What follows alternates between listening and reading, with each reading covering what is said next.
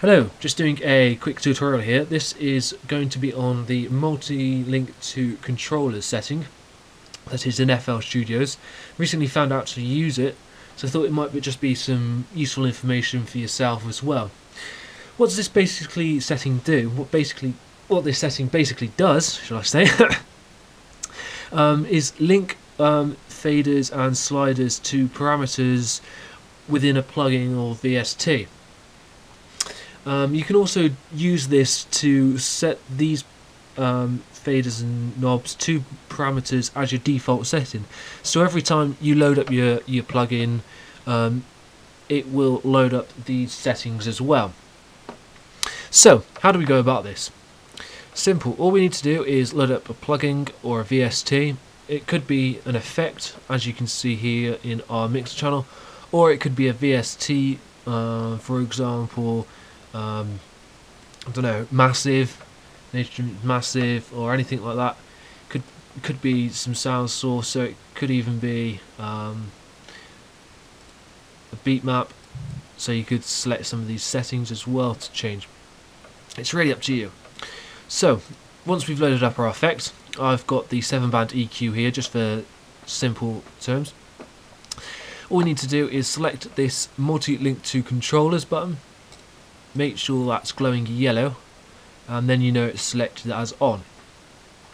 What we need to do now is every parameter we select will be linked to a controller.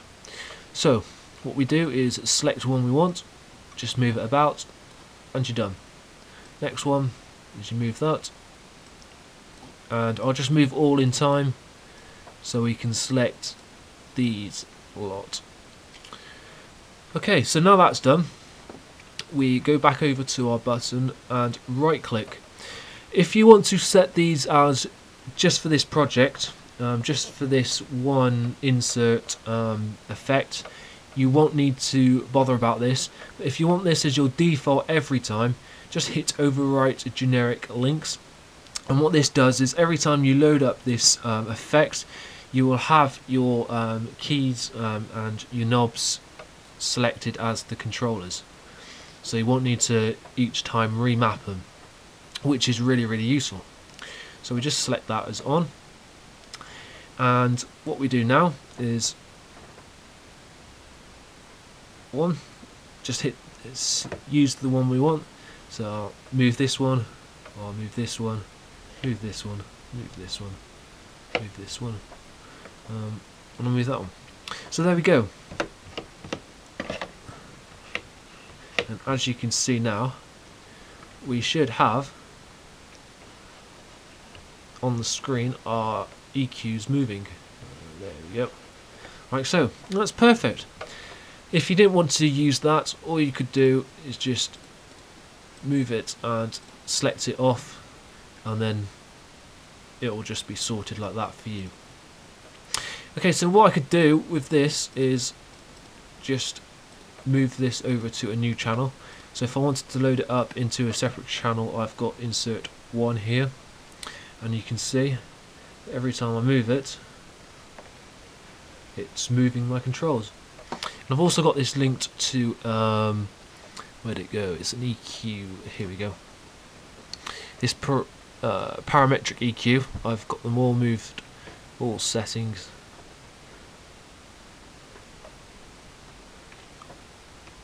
As you can see. There we go. So yeah, I've linked a few of these, so every time I load these settings up, we get permanent controls within our controller. You can also do it with plugins, so I've got Vanguard from ReFX here. As you can see, these are all mapped. I don't think I've got anything these mapped. No, not the sliders, but there we go. As you can see in the envelopes, they are moving in time, and I've also got these buttons switched on and off. These switch your reverb, delay, arpeggiator and the glide on and off. Here we go. We've got sliders to the volume, resonance. There's the overdrive and the spread. So yeah, you can do it to pretty much any controller you want. And this is just a little overview of how to use it with FL Studio and a MIDI controller. So this little tutorial has been useful.